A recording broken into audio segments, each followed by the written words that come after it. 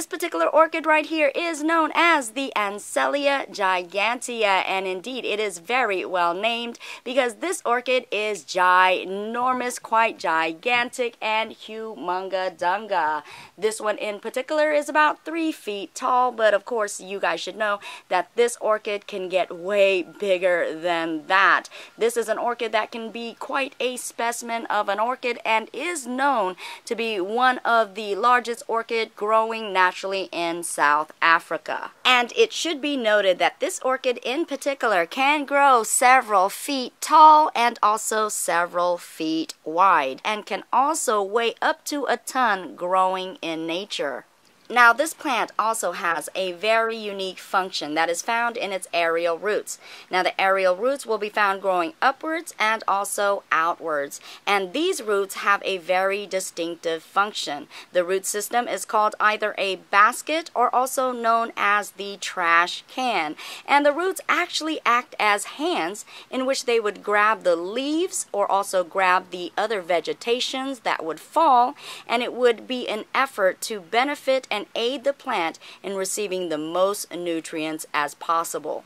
Now, of course, the most attractive feature of this orchid will be found in its blooms. And just depending on exactly the variety you have will determine exactly what the blooms will look like.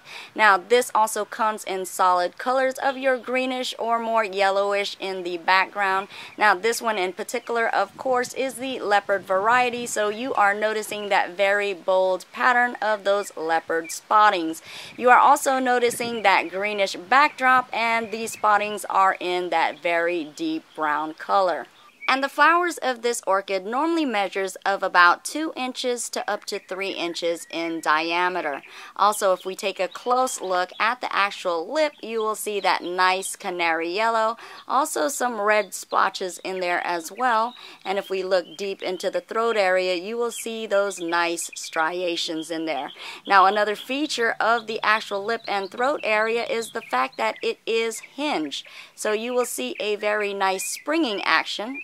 Right there, you see that? It springs forward, so indeed just another attractive feature to this orchid. And let us not forget to mention that the blooms of this orchid is also pleasantly fragrant. So indeed, it just makes this orchid that much more delightful. And also, this orchid can have multiple spikes and throughout the entire plant.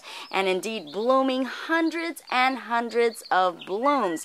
So the blooming potential of this orchid is quite phenomenal and also very striking. This is a superb specimen of an orchid to have. Indeed, quite a delight to any orchid collection.